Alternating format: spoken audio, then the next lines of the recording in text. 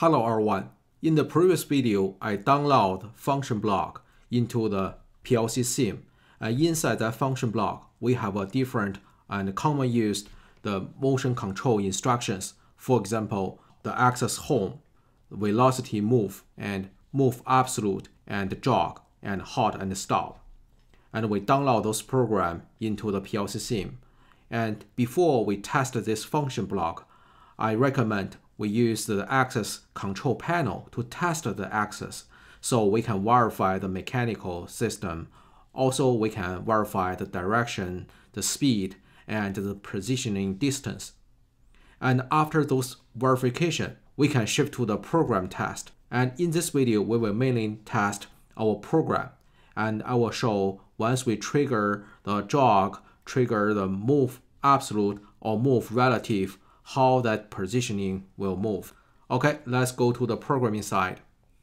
This is the function block we built in the previous videos. I used the couple videos to introduce how we can program the MC instructions. For example, home, move relative, move absolute, stop, halt. So those instructions inside this function block. And when we program this FB function block, our target is to use this function block as our template. And in this video, I will show how can we online test motion control. If I hit this online, and firstly, let's reset the fault. And then let's power on this access. Keep in mind, our power need to be leave at on this signal. And then let's trigger this home, set the current position to home position. Now its value is 370. We assume the current position will at 0. So we need to home this access, for example, set. Then we will see this actual position is initialized to a 0 position. Let's manually jog forward, turn on. So you can see this axis is moving. If I turn off this command, jog forward, the speed will go 0. If I turn on this jog backward, we need to hold it on. If I turn this off, the axis will stop. So basically, we can use this 2-bit to manually control our axis. Next, that is a move relative. Move relative is very common used motion control command for the automatic control. And once we trigger this command, our axis will, based on the current position, and travel the certain distance based on your setting. The direction could be forward or backward. Okay, let's set this 170 to this distance command first. So let's set. And then let's trigger this execute MC move relative. Trigger. Once it's got triggered, we will see. So it will travel to 370. It will relative move 170. Okay. Okay, this is the move relative. Next, let me show the move absolute. The move absolute is very common used motion control command. At this instruction, we need to set the target position. And once we trigger this instruction, the axis will travel to this position. For example, let's set 2000. Okay, and once I trigger this move absolute, wherever it at, so it will travel to the 2000, this actual position. And once we transfer this value, let's trigger this move absolute, this command. So let's click this execute. So if I turn this off, we will see it's still traveling. Once we trigger this instruction, so the axis will run this command and control the drive to this position, to the 2000 this position. And once this axis stop, so this standstill will turn on. Means this axis is now moving. Okay. Now if I set 0, okay, and if I trigger this move absolute, let's test this halt or stop. Okay, let's trigger this absolute move. Okay, it's traveling. And now if I turn on this halt, trigger it, so we will see the axis will stop there, or it travel too short.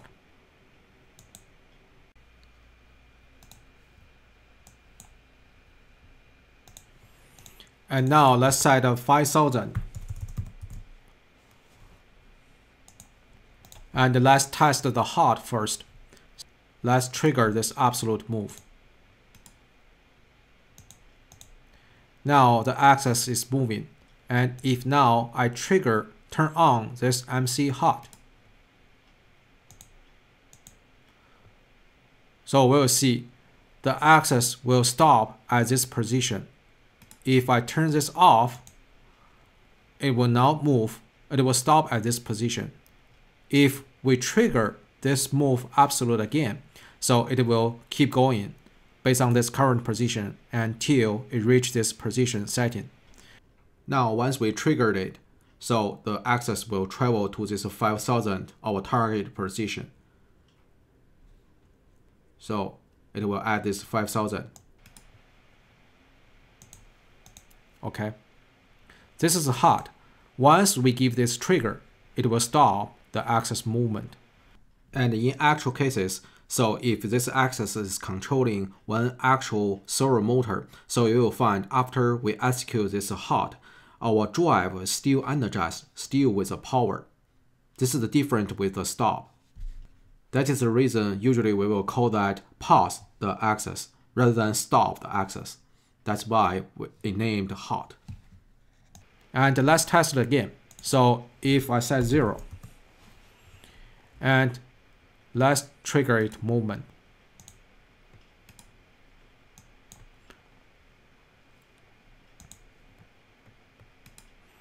Okay, let's set a 0 and let's trigger it. So axis is moving. Turn on the Halt. Okay, it stopped here. And we can see now I will leave this Halt, this execution command on. And if I trigger this move absolute again, let's see if this movement can execute this motion. Okay, we can see once I trigger this new movement, the axis will keep traveling, even if our Halt leaves on, because this MC Halt, this command, need to be a trigger signal.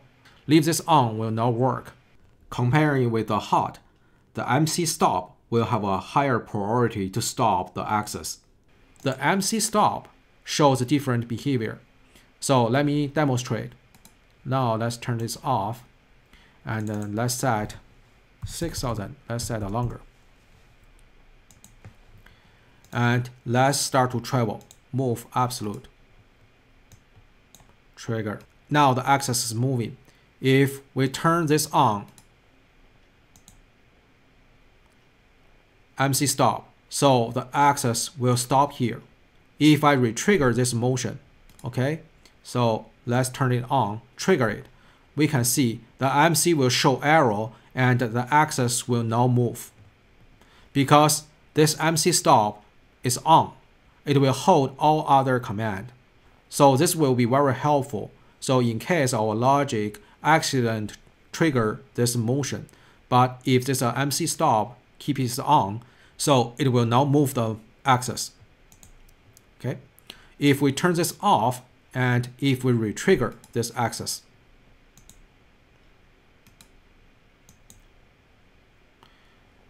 if we leave this off and let's retrigger this move absolute, okay, turn this off and trigger it again, so we can see it will keep traveling if this MC stop is off. So this is the key difference between the Halt and the stop. So if we leave on as this MC stop, other motion command will not work. Here, let me mention some important things. When we're traveling by this move relative and move absolute, if we go back to the program, so what the setting speed when it's doing this motion? So now at here, the velocity we set -1, and this velocity we set -1. So -1 means the motion will run as a default speed. So if we go to the configuration, go to the dynamic default values, So here it shows velocity. This is the default speed. If we set a -1 at the velocity setting, so the motion will run with this speed setting. Keep in mind this. Okay, now we are using the rotary. And let me demonstrate if we shift to the linear. So we shift to the linear, and our unit change to the millimeter. And velocity, that is a millimeter per second. And then let's shift to the mechanics here. So this motor revolution, this time we can set, we leave to the 10 times. And this lead screw pitch, that means at this one rotary, what the distance is travel at the low side. So for example, if we can set 100. So basically that means, so here we set 10 as this numbers of the motor revolution and the load at 1. That means if the motor rotate 10 revolutions, so this lead screw will rotate 1 revolution. And here, for this 1 revolution at here, our load will travel 100 millimeter. That is a 100 millimeter per rotary here. That means if our motor does 1 revolution, so our load will travel 10 millimeter. This is their revolution. And now if we download this TO and let's test the actual speed and actual velocity. Okay, let's download, compile, and download.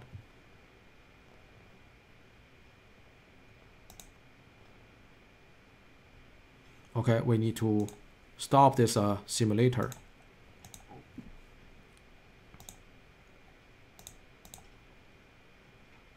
Download.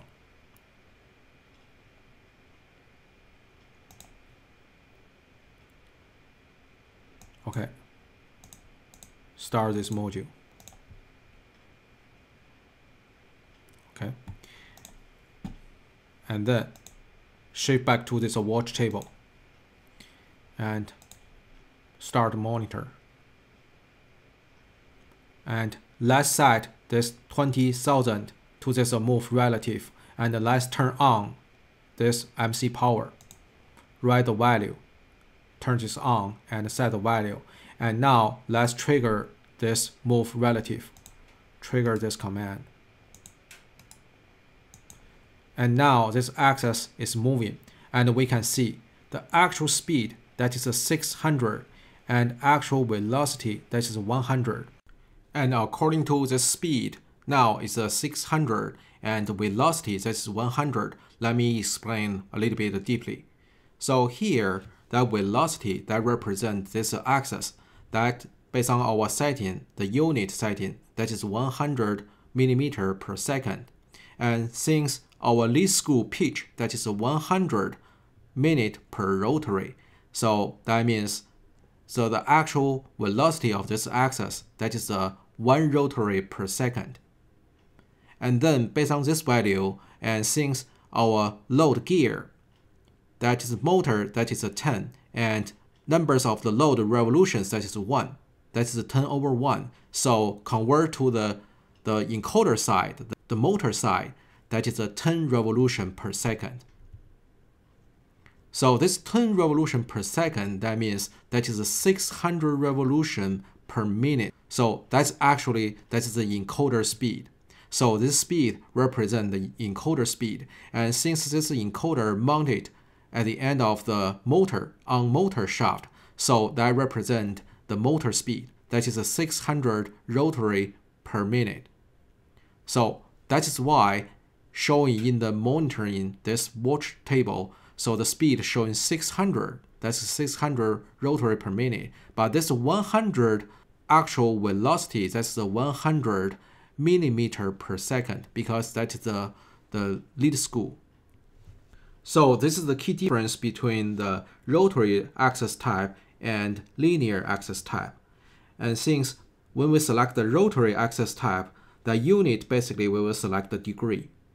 But if we select the linear axis type, our unit basically would be millimeter or meter per second. So millimeter per second, we will transfer to the speed. That will be the difference because basically the speed comes from the encoder. But our load side, that basically comes from our velocity, this value. So this is the difference between the rotary and the linear. Other than this, basically all the instruction when we trigger the motion, relative move, absolute move, jog, or velocity control, they are all the same. Okay? And now if we shift back to this commissioning here, if we are controlling one actual hardware, so we can activate this master control and